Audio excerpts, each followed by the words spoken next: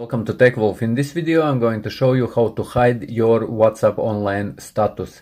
And to hide your WhatsApp online status, click in your application and you will be first window chats. At the very top you can see there is status. Just click on this and you will get redirected to page like this, and on this page in the right top corner click on these three dots and click on status privacy.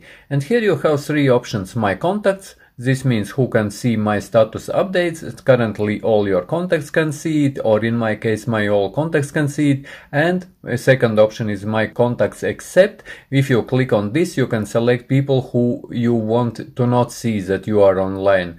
For example, you can select any people here who you don't want to see that you are online, guys.